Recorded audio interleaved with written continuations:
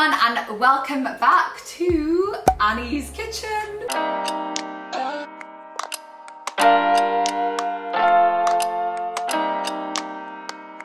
Today I thought we would film 3 recipes. They are all from my Accomplished Cut recipe ebook. God, that sounded like a mouthful to say. So basically Accomplished Cut comes with a 52 recipe ebook. They are all really high protein recipes, all really simple to make, and I thought today I would show you 3 of them. I actually thought this would be a perfect video to include in my comeback series, just because I personally find that healthy recipes and healthy eating makes up such a big part of I guess like a fitness journey or just staying on track, and especially being really prepared with recipes, having healthy ingredients in your house. So I thought today I would show you 3 different types of recipes. One is more of like a snack one. We've got one that I use as like a lunch, could also be a dinner, but I always see it as more of a lunch recipe, and one that's a really great dinner recipe. So we're gonna start off with the pesto pasta with tuna and almonds. Now I just think this is such a great, really easy, high protein lunch recipe. The recipe in the ebook is actually for 4 portions, so you can either have that for yourself throughout the week or make it for a lot of people, I guess, but it's just such a simple one. And I find, especially working from home, that when it comes to lunchtime, I just want something that I can throw together really easily, but it's still going to be really nutritious and help me towards my goals. It's Monday today and I'm super excited because we started the first Accomplished challenge, which is so fabulous. I went through all the entries over the weekend and just some of your stories are honestly amazing. If you didn't have time to sign up for this challenge, or I don't know, it just wasn't the right time for you, because I know to commit to something for 6 weeks, if you know you've got, other things that are going to get in the way of it, is quite difficult. We're going to run another one probably in January, but I'll keep you all really posted. But I'm just so excited to have a little bit of newfound motivation. This is going to be fabulous and it's put me in a very good mood to start the week. Right, so recipe number 1, you will need some pasta, you will need some tuna. I actually use a little bit more tuna just for me personally because I love to have a whole tin of tuna than I've put on the recipe, because I thought if I included a whole tin on the recipe, some people would be like, this is a bit much. But I love to get loads of protein at each meal just because I struggle to get it in between really. We've also got almonds going in there for some healthy fats, some pesto as well, and some green beans for some really great nutrients.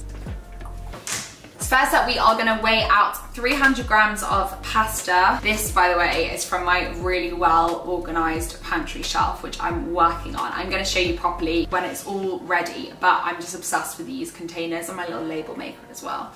So 300 grams.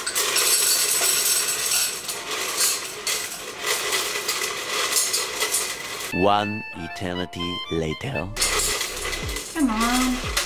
Okay, so I've boiled the kettle already and I'm just going to put that on to cook.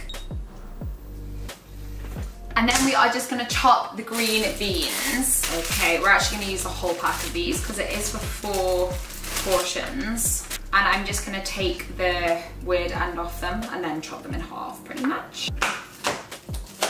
So you're just going to set the green beans aside and chop the onions up.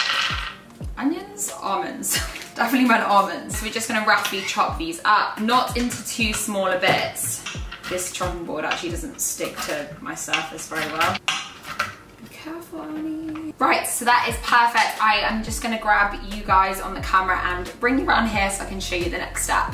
So the next step, I'm just gonna heat this pan, add a little bit of cooking spray, and I'm just gonna add in the green beans to cook for a little bit, just to soften them.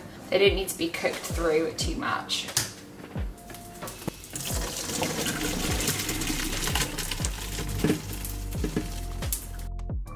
Cut the cameras.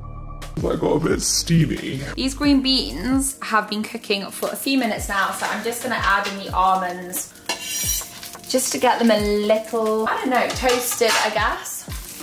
Give that a stir around and it's almost ready for me to add the pasta in. You'll see that I just drained the pasta, drained all that water off and gave it a little rinse as well. So now we are gonna add in the cooked pasta, turn the heat off and add in a lot of pesto. So I think this is like about 3/4 of a jar. This is actually a reduced fat pesto, which I found from Tesco, which I also really like the flavor of, and just give that all a big stir. So last thing, we're gonna be adding in some tuna. These are just literally tins of tuna, which is so easy to use. Such an easy protein source. And a second one as well. You can really add as much or as little of this as you want. I've just seen we've only actually had 2 tins in the cupboard, or I would have done really 3 or 4 tins, but 2 we'll have to do today. And we're just gonna mix all of this in together. So here we have it, the pesto pasta with tuna, almonds, green beans and pesto, and I'm gonna put 2 portions in a Tupperware for tomorrow and 2 in a bowl which we can have for lunch today.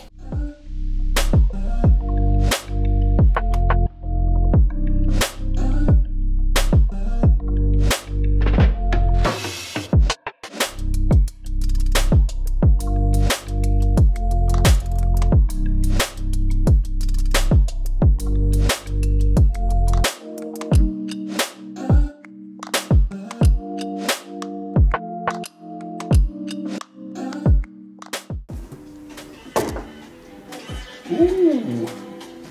What is this?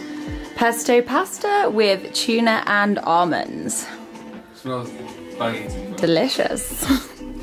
The next recipe we're going to be making is the salmon teriyaki with green beans and sweet corn rice. We are going to be making a few changes. We're actually going to be using a packet of rice rather than boiling rice, just because Elliot already had one of these in the flat. And then we are going to be using some tender stem broccoli instead of the green beans, just because I used all the green beans in the last recipe. For all of the recipes in Accomplished Cut, you can really switch about the ingredients. So for the frozen fruit, for example, you can change blueberries for raspberries, for strawberries or whatever. And for vegetables, just generally anything that's kind of similar-ish will be absolutely fine. I love this recipe because it's sort of like an Asian style recipe. I love a teriyaki sauce. This is one of my absolute lockdown favorite recipes. I just think it's just a little bit more interesting, adds a bit more flavor. This could actually also be a meal prep recipe, but I tend to just make it on the day just for a dinner. So we're gonna start by preparing all of the vegetables. So first of all, we're gonna chop the broccoli, and we're just gonna take the ends off and actually give this a little bit of a rinse just because it's looking a bit dirty.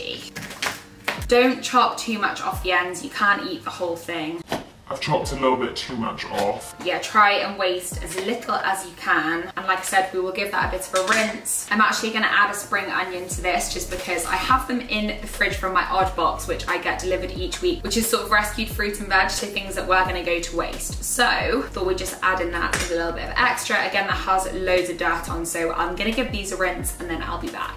Okay, so that's all clean. I'm just gonna slice the spring onion up into very small pieces. I actually love spring onions. They just add so much flavor to everything. These are quite big ones as well, so I'm just gonna add 1. You can actually keep the ends of your spring onions as well. I don't know how many of you seen the Instagram reel that I did, but you can put this in water and it will actually form a whole other spring onion, which is really, really cool. Okay, so that is the spring onion and broccoli done. I am just gonna set that aside.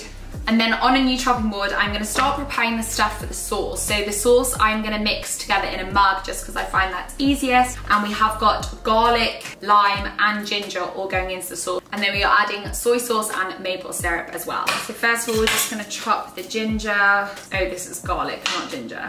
Just into kind of small-ish pieces. Watch your fingers when you do this because it's quite flimsy. Okay, so that is the garlic done.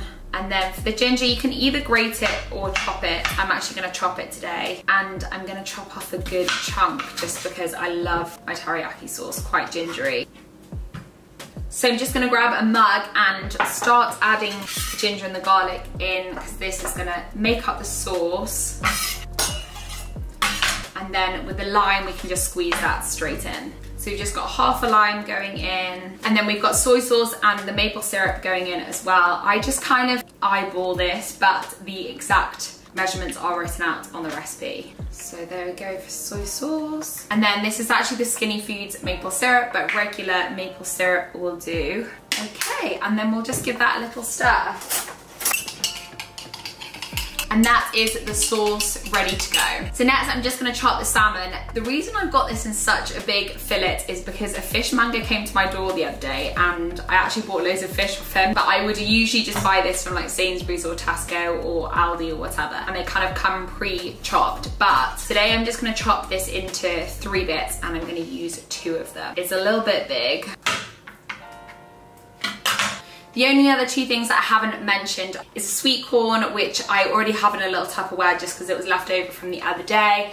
and then sesame seeds. So there are kind of two ways that you can make this recipe. So you can either use the oven method and bake your salmon, or just do it all in one frying pan. And today I'm just gonna do it all in one frying pan just to save a little bit of washing up. We're gonna start by going in with some cooking spray. I've just put this pan on kind of a medium-high heat, and then I'm adding the broccoli just because that will take the longest to cook.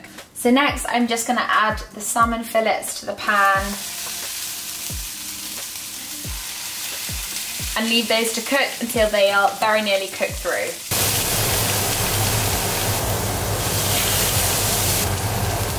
Right, I don't know how well you're going to be able to hear my voice over the sizzling now, but next we're going to add spring onions and the sweet corn.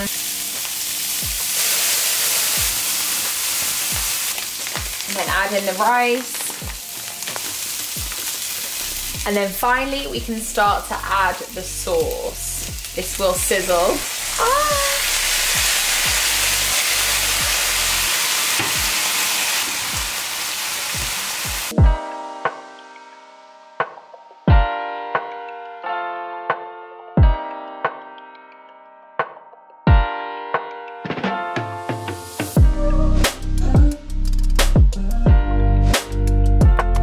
Just to top this recipe off, I am gonna sprinkle some sesame seeds all over, and this just adds a little bit of an extra crunch. So here we have it, a delicious Asian-inspired salmon teriyaki dish with very flavoursome rice to go with it.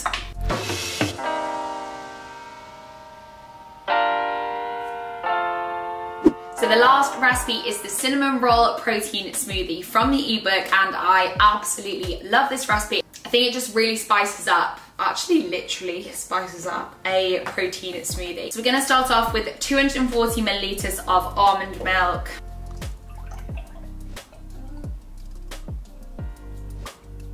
And just put it straight into your blender cup. I think it's really important to do the milk first because I find otherwise all of the extra stuff just sticks. We're then gonna go in with 2 scoops of, ooh, just got that everywhere, of protein. This is the vanilla protein. Then a cup of ice. I think the ice personally is really, really important in this recipe. A whole banana. And then finally a teaspoon of cinnamon. And I like it really cinnamony, so just add a little bit extra if you do. Obviously, if you don't like cinnamon, you could just skip this step out. So then just screw your lid on and then whack that in the blender. And here we have it, a delicious protein smoothie. This honestly tastes so good. It's actually one of my favorite desserts to have at the moment as well. Oh, isn't that perfect? Just top it off with a straw. I love it.